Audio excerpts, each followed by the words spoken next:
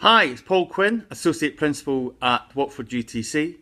I'm here to talk about our work with Apple on the Everyone Can Code curriculum and some of the challenges we've had, how we're getting it in place and what our future plans are. At the top end, we're quite keen for our coders, our older students, to be able to use the Swift app development tool. We use Xcode for that. Our network manager Steve is currently talking to the technical support at Apple, which has been really good so far because there have been a couple of challenges in terms of getting the software installed, getting it across our Apple network and being able to use that. But the support is really good and we're planning from January to have that up and running with our students. So they'll be using Xcode, learning how to code using Swift and then develop apps using that platform as well.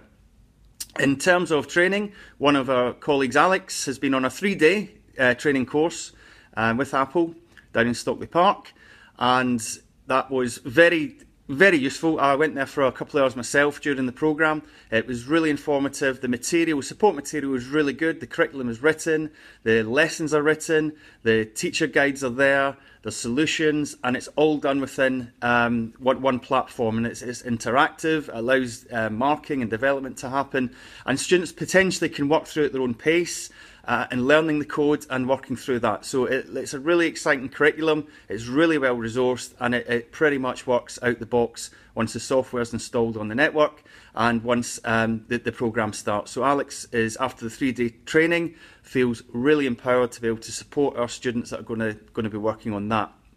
Now, in terms of curriculum, it does fit into places on our specialist curriculum. There's certainly the programming unit in the BTEC IT course, which you know, the code can be used there. Coding is obviously part of the GCSE and A-level curriculums as well. And in addition to that, there's obviously the app development units that form part of the BTEC qualifications, and all that can be integrated fairly easily into those courses. But we're initially going to start it in January with students who wanted, as an extracurricular activity, to go over and above what the students are already learning, to be able to use Swift, to use an industry level platform in order to develop apps. And we think that'd be a terrific outcome for them, that they can put that on their CV, they can show that skill set, and it gives them an employable, marketable skill to have. At the other end of the Everyone Can Code spectrum, if you like, Apple have also developed a curriculum for from primary, from year 1 all the way through. And we currently work with local primary school. I have a team of students that work on rotation. So, and we go out and work with, at the moment, reception in year 1, because the local primary school just opened.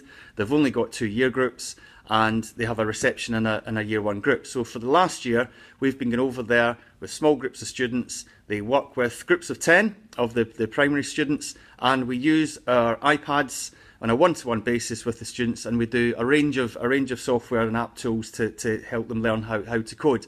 In particular, we use the CodeSpark Academy app, and it's got a nice little set of programs that the students can learn their initial coding skills on. And alongside that, we start to use Tinker as well. Now, what is great about the Everyone Can Code curriculum with Apple is that they have also put a curriculum in place, a series of lessons. It's got 30 hours worth of lessons specifically aimed at year 1 to year 3, and it goes through the primary curriculum.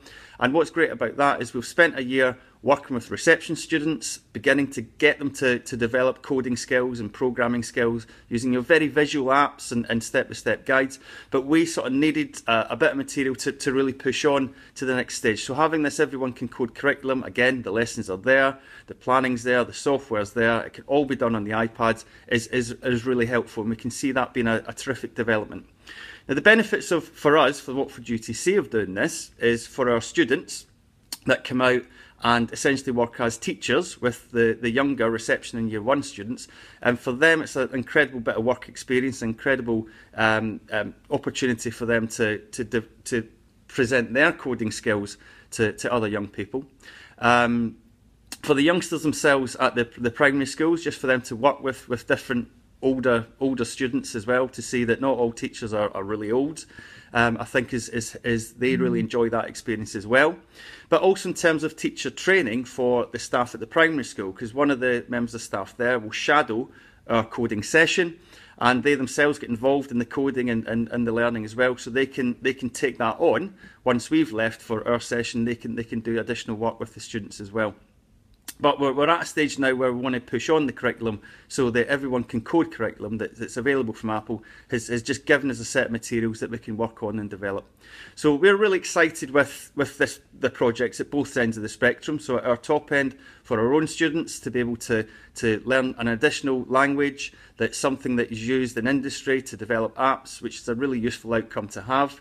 Our future plans are to open up that training to other students that are not at Watford UTC, to offer it to the wider community, and to continue to develop our primary curriculum and our support of the primary schools and supporting teacher training with our own students gaining work experience as well. So I just want to say that the support from the team at Apple so far has been terrific.